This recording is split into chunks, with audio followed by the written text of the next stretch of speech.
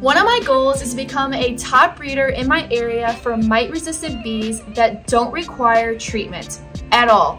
So I've known for a while that I will need to expand, but since it's already pretty late in the year, I figured that I would probably have to wait until spring to do so, until I came across a lecture by Mike Palmer talking about his use of nucs and his sustainable apiary. So I got to work and I started cutting wood and building 5-frame double-story nucs. I filled up all of these nucs with bees and introduced queen cells and virgin queens. This is the first phase of my plan to next year be 100% treatment free. But the real question is, being it's already the end of August, is whether or not my queens will come back mated and start building for the winter. Drone populations have already started to drop here in Michigan, so let's see how they did.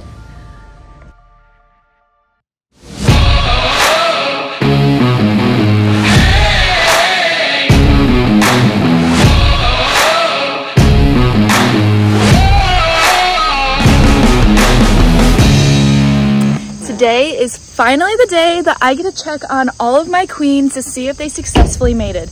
Now I have 17 hives that I was waiting on the queens to mate, so we got quite a few of them that we need to dig into today. So we're gonna see if we can find any eggs, make sure that she's in there, and yeah, let's get started. It is August 30th here in Southwest Michigan, and I noticed that last week the number of drones that are in all of my colonies have definitely gone down. Looking back, it probably would have been wise to throw in some sort of like drone comb so that they would have had extra drones to mate with. So I'm a little nervous to see if they actually ended up being able to mate or not, just because I know there's not that many drones left in the area. It is really late in the year, but that's why I said I'm taking a risk. So yeah, we'll see how they went. I am a little nervous that we're gonna have a really early and nasty winter this year. I was out mushroom hunting the other day and I noticed that a lot of the trees are already starting to shed their leaves. They're already starting to change colors and drop to the ground. And then also the fact that these drones are already being kicked out so early. So hoping and praying that it won't be a cold and early winter, but I guess we will see. We're gonna check on these bigger colonies first. These 3 are currently queenless. One of them lost their queen. I don't know what happened to her. She's just not there anymore. This other one is the one that I accidentally took their queen out when I made that starting nuke for those grafted queens. And then this one is the one that had a queen that had a broken leg and was not laying correctly. So figured we'd do these first before we dig into the little ones. Since it is late in the year, another sign that you can tell that there is not a laying queen yet is this is probably about a week or 2 after I've already rearranged some of these frames, and they still haven't built them out yet. Now, if you watch one of my last videos, then you know that if you aren't on a heavy flow, well really the bees will only draw comb out for the queen. Or if you're on a very heavy flow, and since it's late in the year, no heavy flows here. So this is telling me that there is probably not a queen that is laying yet, just because this is not built out yet. Now I did find her. There she is. She is not laying yet. I don't see any eggs, but she is still in here. So that colony number 19, is a little bit behind in comparison to the rest of them. All of the rest of them are at least 13 days since I put in those queen cells. So they should be mated by now. We haven't had any bad weather actually, except for yesterday. So, and the day I put them in was supposed to be the day they were hatching. So if not that day, then the day after they were supposed to be hatching. So let's keep checking on the rest. Now this colony is ahead of all of the rest of the colonies. They had queen cells made before any of the rest of them because I had accidentally stole their queen. So she should be mated by now, but I guess we'll find out. I do notice that they are keeping comb open for brood. Some of the other frames are starting to fill up, but they're still leaving the center empty for the queen to lay eggs when she's ready. So that's maybe a good sign. Most of the time when I look at a colony that is queenless, I will see that they will fill up all of the frames with bee bread or honey.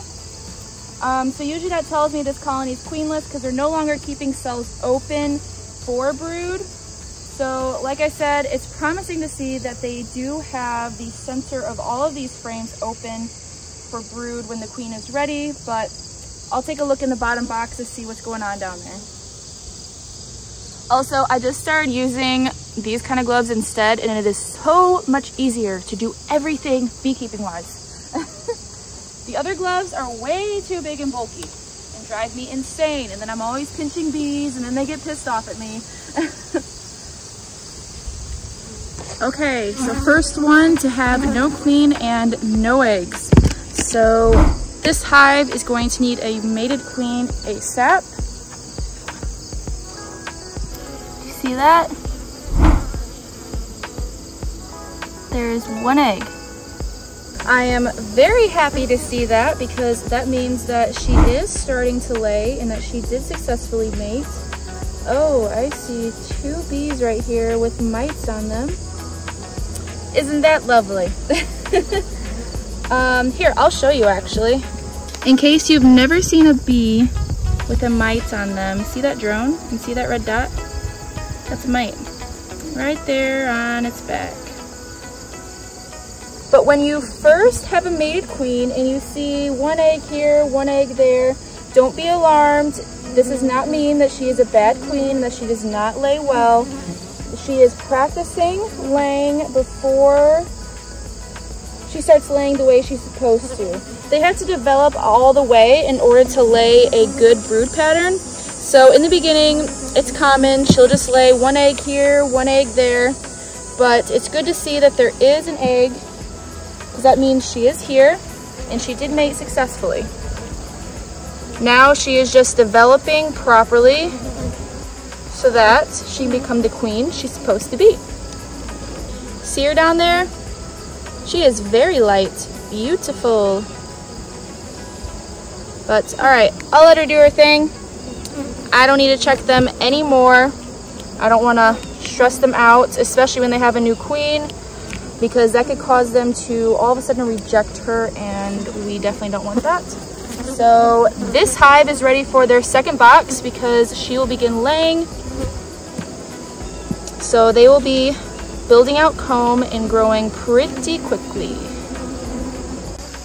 And the brick will go laying down because they now have a mated queen, but leaving the brick here because I do need to add a box soon.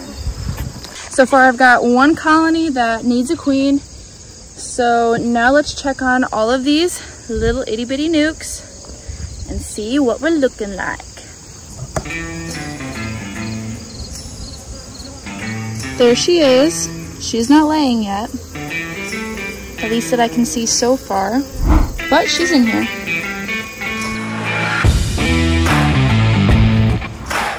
So I found the queen. This is clearly a virgin queen. You can tell by the color and the hairs on her thorax. They're still kind of gray and she's still kind of pale, so that means that she must have newly hatched, which tells me that she must have been one that they made themselves. So we'll see what I end up doing with this one. Another way I can tell that she must have newly hatched is because there's still a queen cell here. She would have killed it already if she had found it. So, yep, they must have made this one themselves.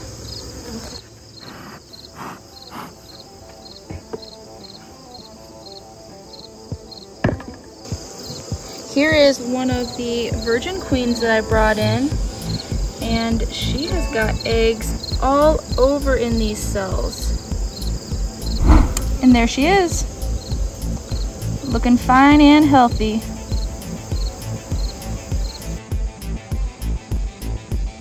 And We've got another very well mated queen. Look at all those eggs.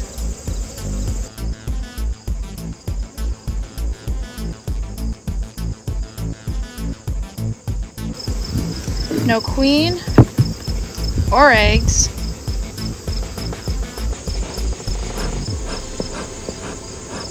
Now this is a healthy looking colony. It kind of already started to go down, but when you open up a colony and you see that there are bees coating the entire hive, that is a very good sign. We've got some eggs.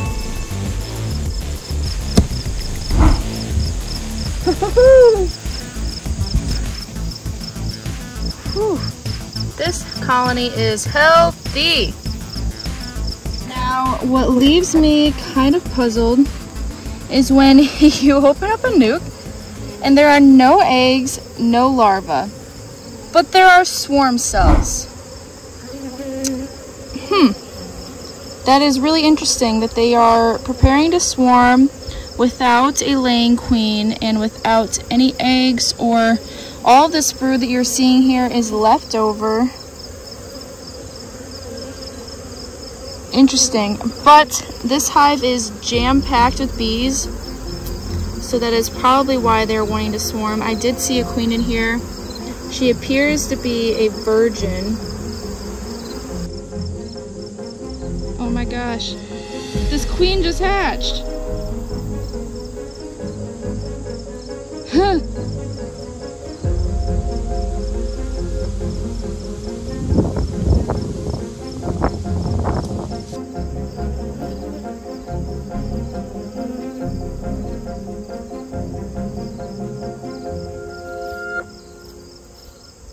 Okay, I got her. So many rookie mistakes just happened. So I just opened up this hive to find that all of the queens that they were preparing to swarm with are hatching right now. 2 of them already jumped off the frame and flew away. This one, I picked her up and then she slipped out of my hands, but then she started crawling back and she actually crawled onto my phone, onto my hand, and then I put her in here. I'm gonna put some workers in here to help feed her and take care of her. But perfect timing. Literally all of these queens are hatching as we speak. So it appears that even if the queen is not laying and there is no brood, they will still swarm if the hive is jam-packed like this. Like, it's so jam-packed that I can't even look at the cells. I've been trying to find the queen that I had found earlier in here just to make sure that she's still in here, but yeah, there's so many bees, I cannot find her. So I will be putting another box on this ASAP. I'll actually probably make a special trip just to put another box on this today and spread them out.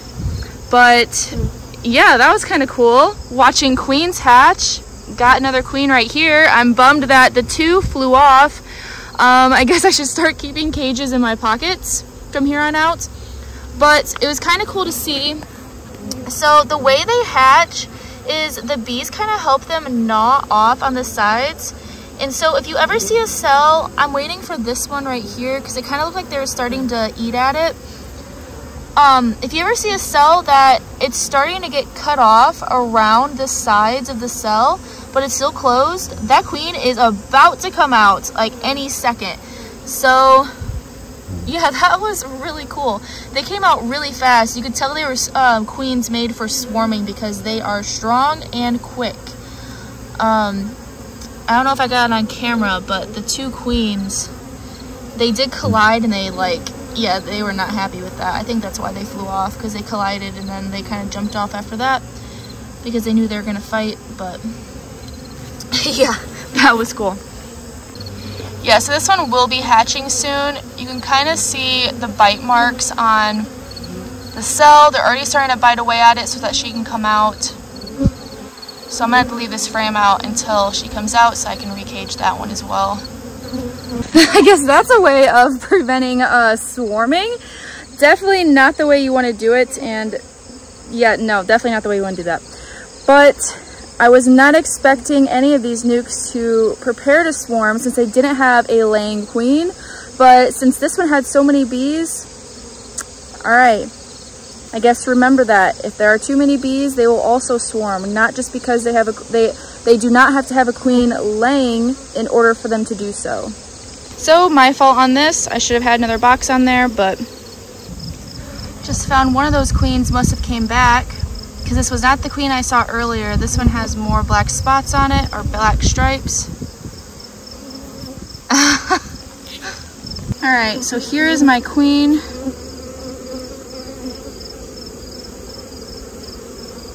She may have been on mating flights, but has not laid any eggs yet. Of course they're covering, she's trying to hide. But she looks a lot more mature than the other ones, so that is why I say this. Huh.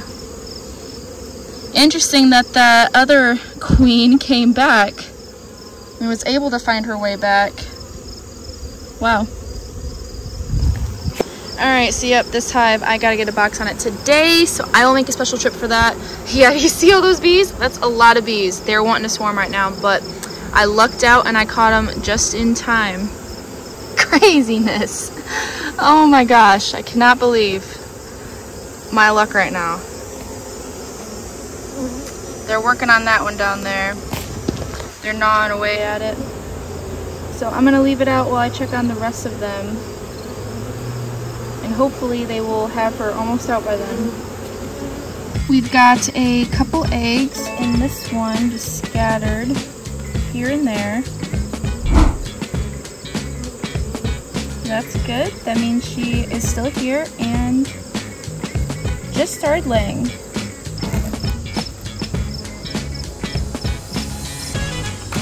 We've got lots of eggs in these cells. Probably hard for you to see, but I'm sure you can trust me.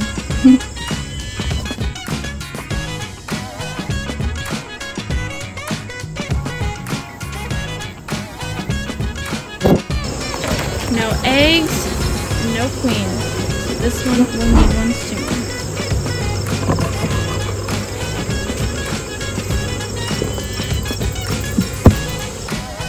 No eggs yet, but there is a mature queen that will be laying soon. The way you can tell whether or not a queen is mature or virgin is by looking at her hairs and also looking at her colors. It's kind of hard to explain until you've seen it quite a few times, but just try to, when you're beekeeping, just try to look at both and eventually you'll be able to tell the difference. A virgin queen's going to have more gray hairs on her than a mated queen or just a mature queen. All around her thorax it'll be a lot of gray hairs, and she'll also appear smaller both in like width and length. So I don't know if that helps, but I hope it does. Okay, so I only have two colonies that do not have a queen at all over here. Those are the ones that are standing up right here and right here. All the ones that are laying down have eggs and a mated queen, but the ones that have a brick that looks like this means that there's a queen in there. She is not a virgin. She's the queen that I had put in there. I can tell just by looking at her that she's not new. But then the ones that I have sideways like this, that one I can tell is a brand new queen based off of the colors of her hairs and the appearance of her body. So I should probably write this down so I remember how I put these bricks and what they mean. But okay, so what I'm going to do with this frame, since I do not want them to swarm, obviously, is I am going to move this frame into one of these hives that does not have a queen at all. That way, when it does hatch, they will have a queen. Yes, I will have to wait for it to mate, but at least then they will have one. And I've heard many beekeepers say that queens that are made from swarming are a lot stronger than queens that are made from supersedure cells or emergency cells. So this might end up being the queen that I want anyways. There we go. So this will help boost this colony a little bit while taking some of the bees away from here. Not that many, but still a little bit will help. And it'll give them a queen if they need one.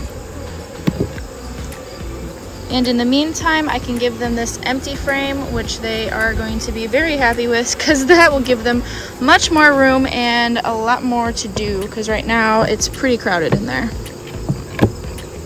So these other queens, this actually ends up working out perfect. I could get mated queens right now, but I'm gonna take the risk to just use these virgin queens myself, since like I said, they did come from an act of swarming. So they're gonna be stronger. So I'm gonna put one in here, and then I have one all the way over there that has a brick standing up that also does not have any queens in them. So I'm gonna put them in here for them to use, and that actually ends up working out perfect.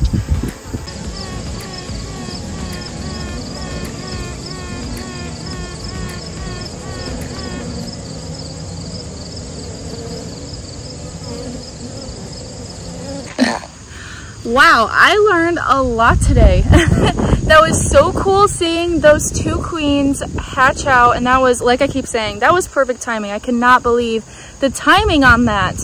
So that colony's all set now. I don't have to worry about it swarming. There's no more cells left. I gave it space.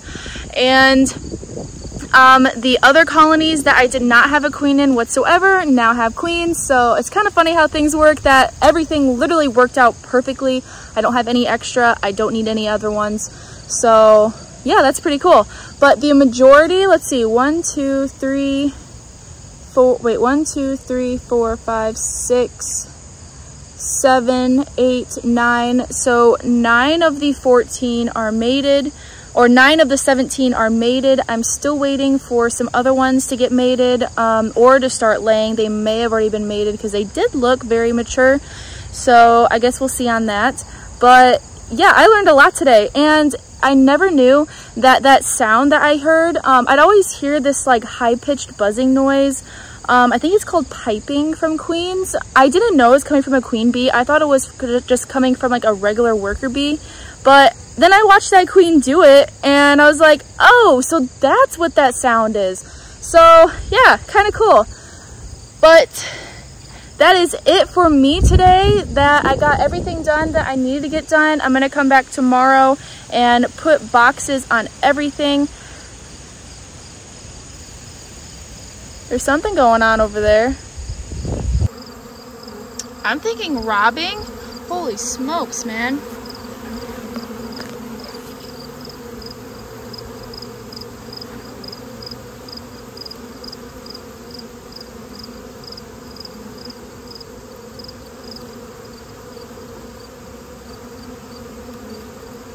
The only thing about this screen is it doesn't bend well. Once it's been bent once, it kind of permanently stays that way. I don't want to squish any, but sorry guys. Or girls, I should say. But that is it for me today. I hope you got a lot out of this video. I learned so much today, so I know you probably learned a lot too. So thanks again for watching, and I am so happy that you guys are here. It really means the world to me, so I just want to say thank you a million times because I really appreciate it. So with that, I'll see you guys soon.